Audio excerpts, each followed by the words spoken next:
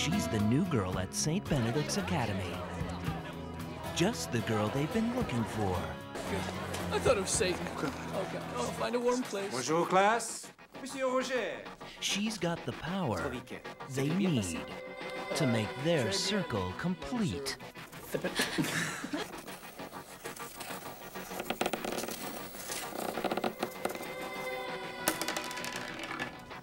B-Mark. Action. Columbia Pictures presents The Craft, starring Neve Campbell as Bonnie, Rachel True as Rochelle, Fairuza Balk as Nancy, and Robin Tunney as Sarah. Hey, whatever you do, stay away from them. Why? They're witches. We don't fit in, we're the misfits of our school, and I think this is why we've sort of bonded together. So what are you doing after school? Nothing, I guess. I'm busy. Football practice. You can come and watch. Sarah, looking for someone? No. Some of these football dicks make their girlfriends come and watch them practice, as if it's interesting. You're Nancy. Ah, she's Nancy, I'm Bonnie, and that's Rochelle. Hi, I'm Sarah. Yeah, we know who you are. They're a little bit more wild than she is, and a little bit more dangerous. They go to bad neighborhoods and they stay out late. I think that anything that's dangerous is potentially exciting, especially when you're 17. Girls, watch out for those weirdos.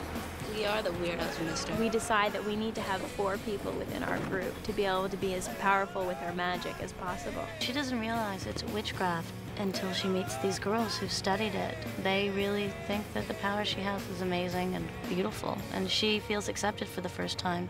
I think she's just basically the new girl, and it's about curiosity the first day, and through her friendship, she comes out of her shell.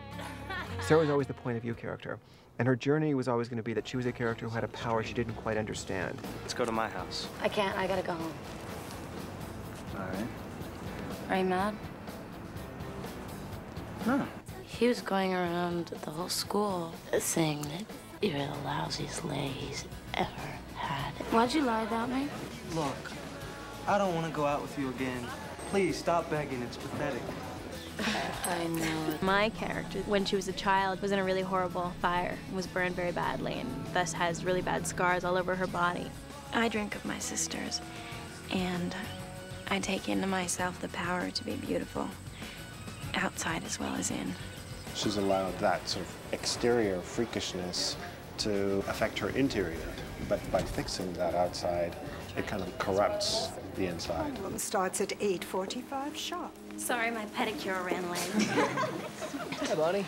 Rochelle, her problem is basically being tortured by mean blonde girls. Shark! Brilliant. I ask for the ability to not hate those who hate me, especially racist, bleach blonde Laura Lizzie.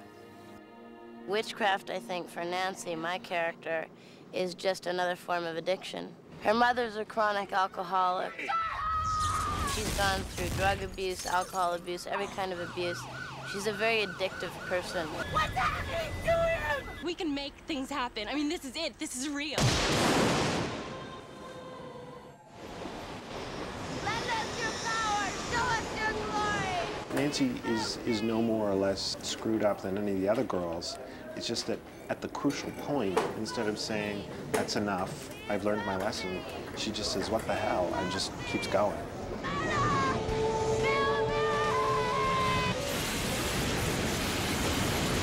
In the beginning, beautiful things happen, and I think like a lot of things, especially with teenagers, once you find a good thing, you tend to abuse it. Ow! You pulled my hair out! Sorry, I thought I saw a bug. Could you carry these for me? They're really heavy. Yeah. Oh, and Bonnie's, too. She's got bad back. And this. Thanks. And they're not thinking about the repercussions of their actions. Sadie, check it out. Her spell is working. They're just thinking, okay, these people messed with me. I'm gonna get back at them. Gross.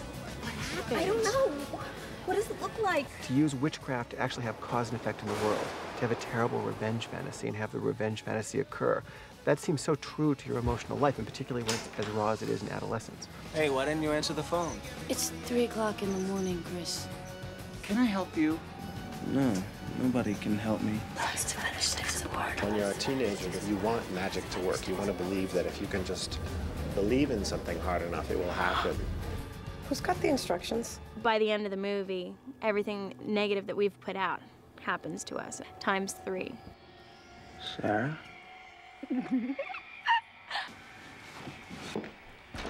Nancy, let's go. You're a witch. If a witch betrayed her coven, they would kill her. Sweet dreams, Sarah.